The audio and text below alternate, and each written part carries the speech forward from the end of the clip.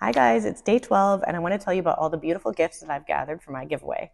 These are all female owned and all of these women are such big supporters of other small businesses and they all bring something special and magical to the world. They'll all be tagged in the comments, so make sure you check them out. I love home decor, I love jewelry, I love happy little gifts and pretty things, so that's what this is all about. So Cindy from Local Gift Box, she donated this beautiful thing. She does home decor and she hosts these little workshops, so cute. Mithili from Casa Code, also home decor. She often teams up with other businesses and hosts little events and ladies' nights. She donated these.